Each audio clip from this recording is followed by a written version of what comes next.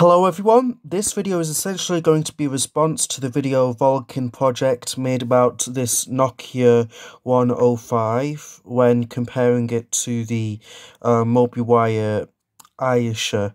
Now in part of that video he did say that accessing the shortcut of the torch is more intuitive on the MobiWire Aisha simply by holding down the 0 key and the torch coming on. And to turn it off, you just hold 0 again and the torch comes off.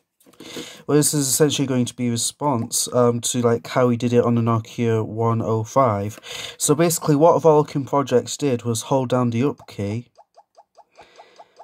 and the torch comes on, but as soon as you let go of the up key, the torch comes off. Well, there's a more simple way of turning on the torch of this phone. Simply press up twice on the keypad, like this, and the torch comes on, and you don't have to hold on to anything, and then pressing up again once turns it off. So let me show you again. Twice up, torch comes on.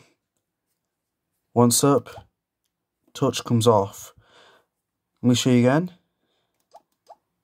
Torch is on and torch is off. You don't have to keep on holding it down and the torch comes on. You don't have to do it like that.